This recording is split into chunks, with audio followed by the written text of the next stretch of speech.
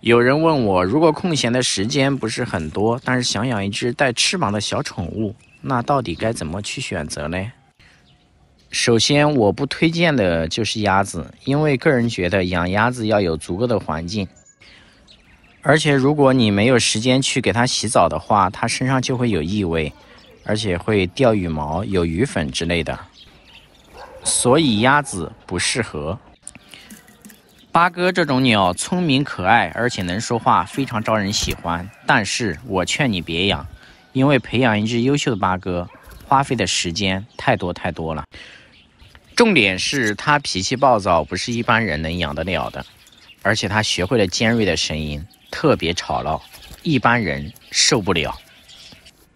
对于新手来说的话，养虎皮鹦鹉是相当不错的选择。它不仅价格便宜，而且合法。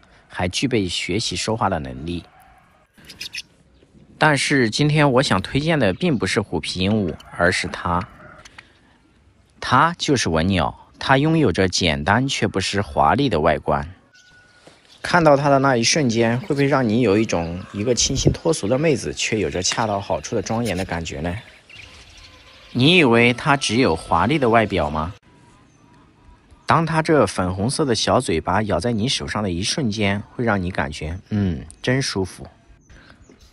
同时，如果你1周时间不在家的话，你给它上满一盒食物和水，我敢保证它1周之内都不会被饿死，因为它的食量真的不大。